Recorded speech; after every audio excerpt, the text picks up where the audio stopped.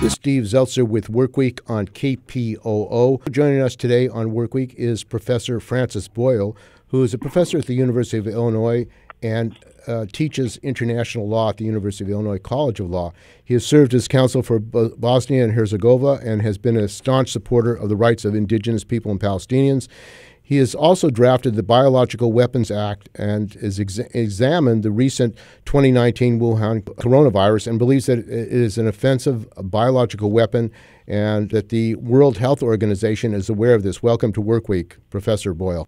Hey, Steve, thanks for having me on again, and my best to your listening audience. Yes, having drafted that implementing legislation for the Biological Weapons Convention, and that was passed unanimously by both houses of the U.S. Congress and signed into law by President George Bush Sr., I routinely monitor outbreaks of disease around the world, both for humans and animals, to see if there might be a biological warfare agent at work.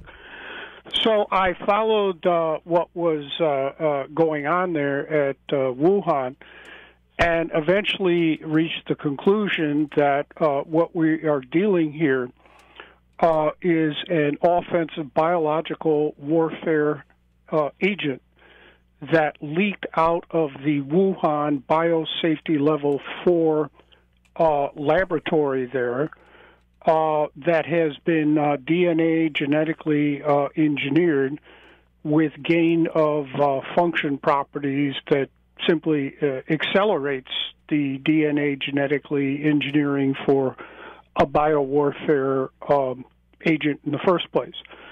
And as far as I can tell right now, Steve, just having read the public record, it does appear as if it's a combination of what's called a chimera, that basically you have the SARS, and we know that that facility has previously worked with SARS, and SARS leaked out of there at least twice before, combined with the flu virus, and it appears also combined with HIV that, leads to AIDS at a minimum. The lethality is about 15%.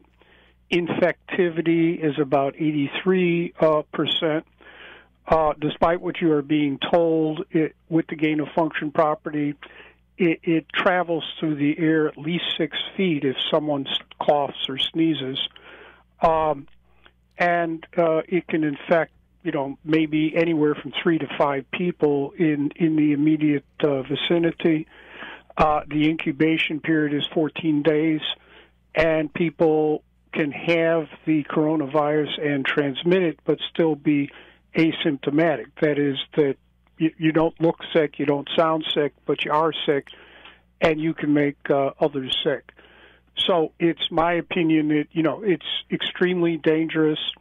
The Chinese government, the first case was December 1st. It had nothing at all to do with the food central there. That's just baloney and propaganda.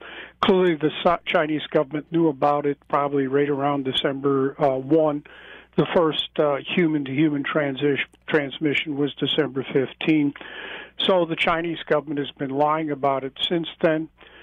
This is a specially designated WHO research lab.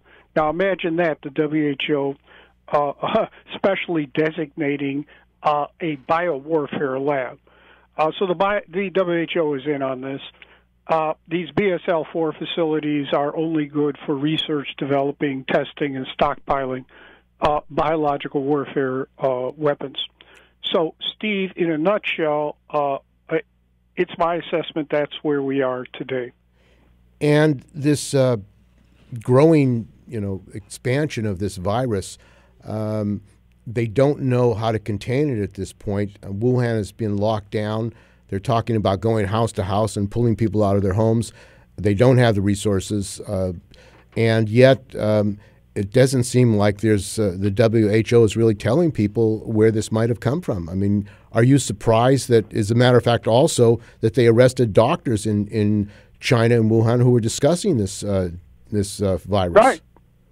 Right. Well, Steve, please understand, I'm not here to bash China or Chinese or their communist system of government. Under international law, they're fully entitled to have whatever type of government they want over there. But it is very clear that the Chinese government, obviously at the highest level, has lied and covered up about this from this leak, at least from December 1, and it continues till today.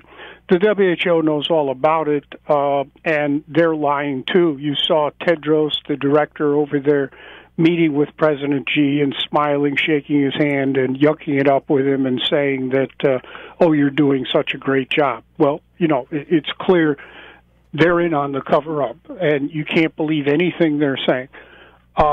Likewise, I'm sure the CDC knows here in the United States, the National Institutes of Health, NIAID, etc.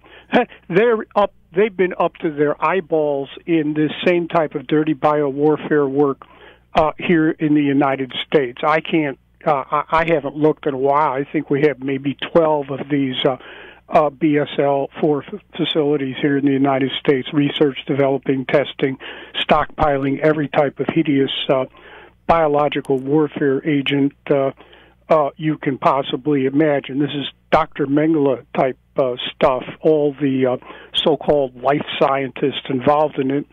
And the last time I crunched the numbers on that, in 2015, there were about 13,000 scientists involved in this Dr. Mengele type work just here in the United States. All these BSL-3 and 4 and 3 facilities should be immediately shut down. What can I say? This is a wake-up call, certainly here in the United States, to get rid of these things, and we're going to have to contain this, and I just don't know if we will be able to do this. We will have to see, Steve. And, of course, the biotech industry, which is big in California, has many plants, facilities. There's a lack of regulation. The biotech industry, Cal-OSHA, they don't really regulate it. They regulate themselves. And you are aware of cases like Joni Chow, her husband Malcolm, at the University of Illinois and University of Chicago, who was contaminated. Is there a systemic problem? That's right, and they were doing biowarfare work up there. This is offensive biological warfare work up there in Chicago. I'm an alumnus there, of course, and it violates the Biological Weapons Convention and my Biological Weapons Anti-Terrorism Act that provides life in prison. And yes, the government has allowed the entire biotech industry to regulate themselves, which is completely preposterous and ridiculous. And just to give you an idea, Steve, the last time, again, I crunched the numbers for a big interview I gave, and that was October of 2015. Since 9/11/2001, here in the United States, we have spent $100 billion as of 2015 on research, development, testing of biological warfare. Now, to put that into perspective, Steve, the Manhattan Project to develop the atom bomb in constant dollars in 2015 was $40 billion. So, of course, this is all weapons-related work, whatever lies they're telling you. And I would add in, although I haven't crunched the numbers recently, an extra $5 billion per year since 2015. So, basically, we're talking about $120 billion on this. We have an offensive biological warfare industry here in the United States. And it seems clear to me, Steve, I don't have, because of Vietnam, I've never worked for the U.S. government. I've never had a security clearance. I have no access to secret information or anything like that. Everything I'm telling you is in the public record and the scientific literature. So certainly the Chinese could figure this out on their own, and they decided to respond in kind.